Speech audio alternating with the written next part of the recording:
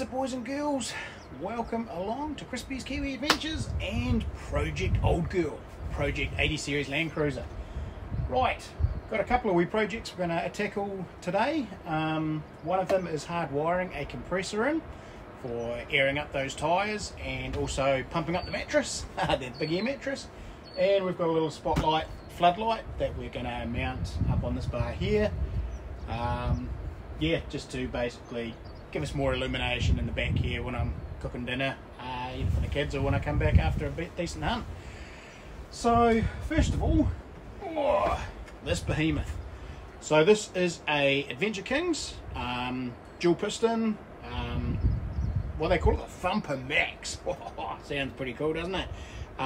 It's a big jobby. It's running 90 amps. So she's got a big drawer on it, 125 psi max. So she's a beast, and I think it does around something around 300 litres per minute. So it's got some big volume. The only thing is, it comes with alligator clips, and I want to hardwire it in. So that's the job we're going to do today. So I've got a couple of wires all hooked up, and we're going to set it up to the auxiliary battery in the back here. So now, I purchased this through Adventure Kings NZ. They are an Australian-based company though, and they had this to me within a couple of days from Australia to New Zealand. So, thumbs up, Adventure Kings NZ. That's mean as turnaround, and also the shipping is free. So can't complain at that. So it comes with the pump. It comes with the compressor. Comes in on a wee stand as well if you want to have it portable. Comes with big 8-meter lead with an actual gauge and all the rest of it.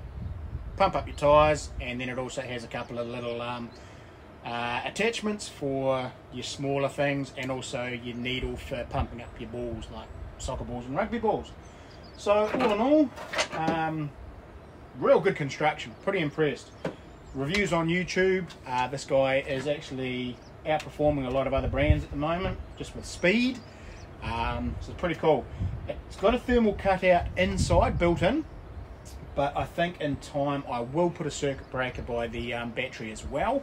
I'm not going to do that today because I haven't got one, but I think I'll still do it as a safety backup. But in this video you won't see me put one in, you'll just see me hardwire it straight to the battery, and then utilising the thermal cutout within the actual compressor itself. And then secondly, picked up a cool little floodlight. No, I actually got this from Shooter Supplies, believe it or not.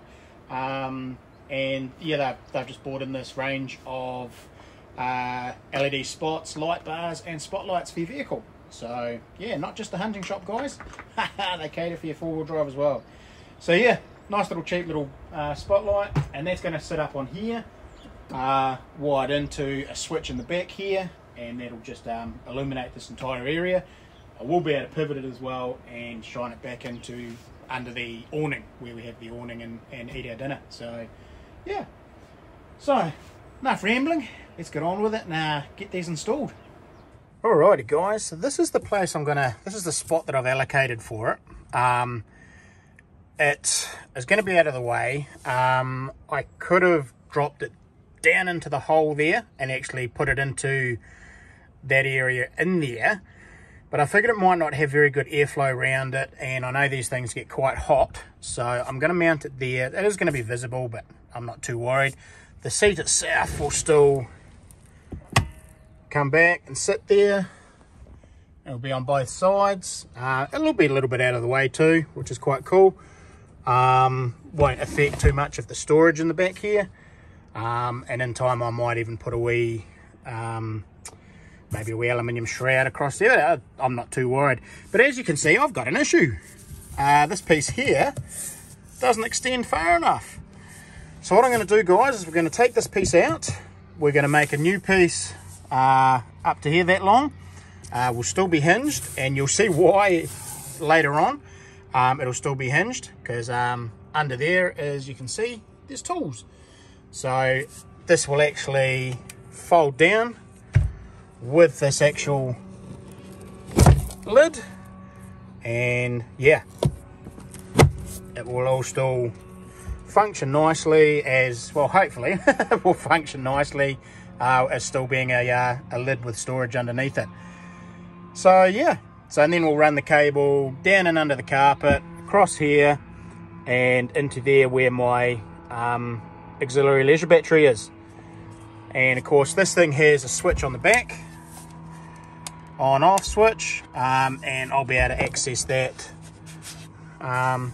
anytime I want. And the hose itself, we might even mount that hose up there out of the way. There's a wee bracket there, I might make something up and have that mounted up there. So yes, very cool. Let's get on with it.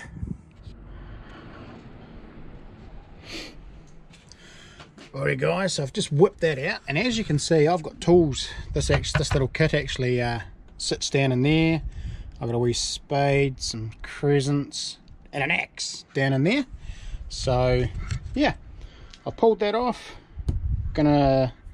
I've measured out what I need to do, what I need to extend there. So I'll put that on the ply, we'll cut that out. I've also whacked that little spotlight on. So as you can see, it's quite tight to the tailgate, but that's alright, and I should be able to spin that. Maybe, yeah, I'll be able to spin that round to go that way. So very cool. Alrighty guys, so let's get into cutting this bit of ply for the new base for the compressor.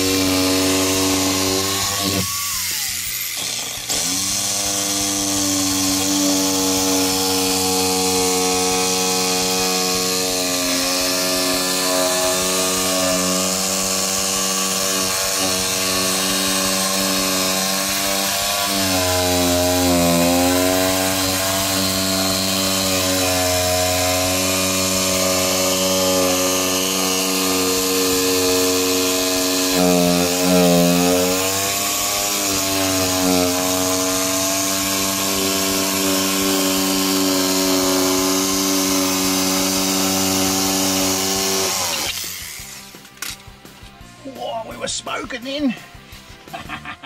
Nice. Alrighty guys, perfect fit, just nice. And of course once we screw those hinges in, that will fold up out of the way. I'll still be able to get my recovery gear from under there and my tools from down and underneath. So I've still got a bit of this material. This is actually just a hard rubber that looks like checker plating. So we'll stick a bit of that on there, and then we'll mount the compressor. Alrighty guys, so that's all cut. I even got these to match up, quite accidentally. I seem to be quite lucky like that. But that's all cut, so now all I've got to do is glue this piece down. I've sprayed the edges of this, and that is all hinged quite nicely now. So it'll pop up like that with the compressor attached to it, and I'll still be able to reach down in there. Alrighty, so let's glue this on. Alrighty, there we go guys. So that's all glued down. I've pretty much put the compressor where I want it to be, and just need to screw it down. Right, let's screw it down.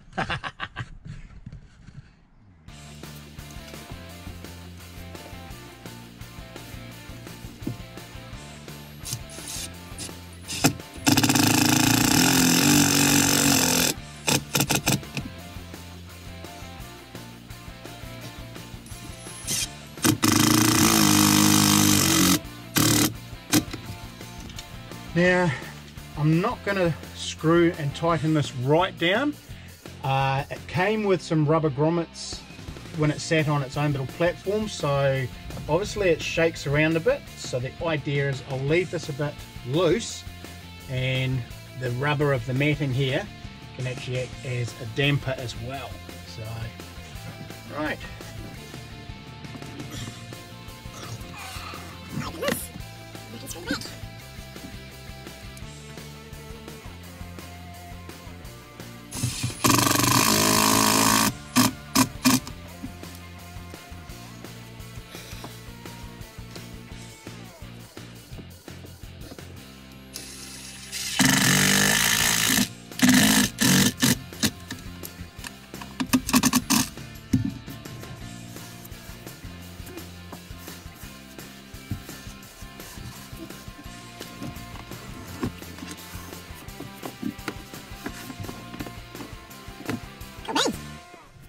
There we go, guys, fully mounted.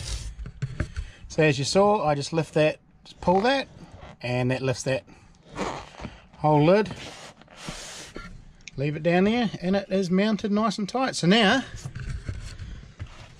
we will clip these, solder on some cable. I won't bore you with all of that.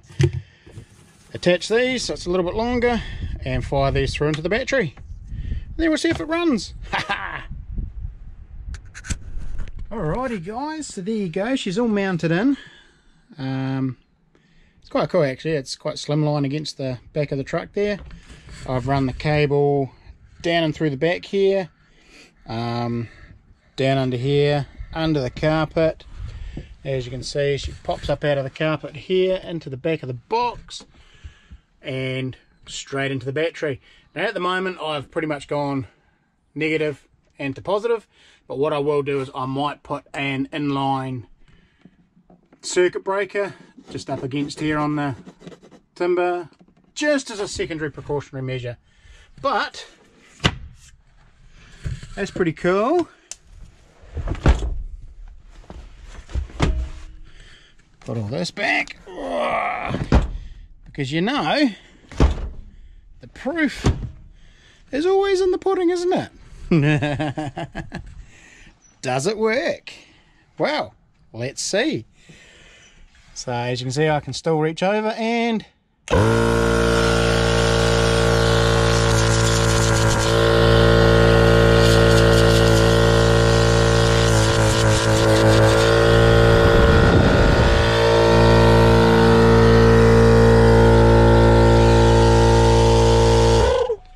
it works. It's noisy.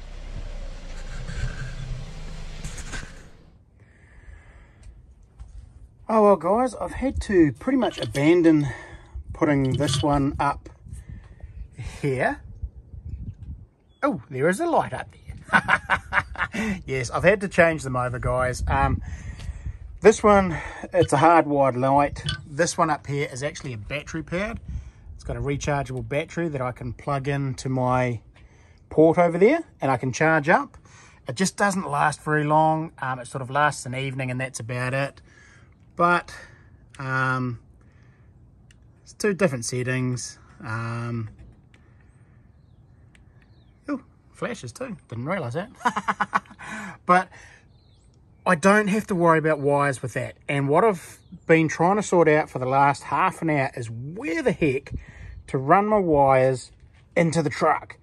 I've had this light off, I've been looking, and I mean ultimately really I want to get across to these switches over here and then into there to fuse it, and without compromising the actual body of the truck and drilling holes into it, there's no easy way of running any cables. So I flagged that idea. I'll stick with my little portable one. It is actually quite a good one. You can undo this and spin it round, and you can actually, you take the battery off and it's quite a slimline little thing. It's very close to the tailgate. But yeah, it does the job.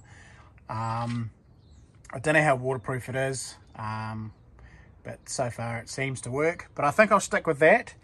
I may, however, mount this one up here somewhere.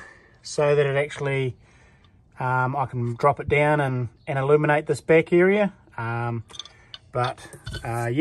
either that or it might just end up, yeah, on a pole on a plug or something as a auxiliary light. So yeah, but look at that, guys. Woo-hoo-hoo. We have the compressor in, bolted up, and as you heard before, running.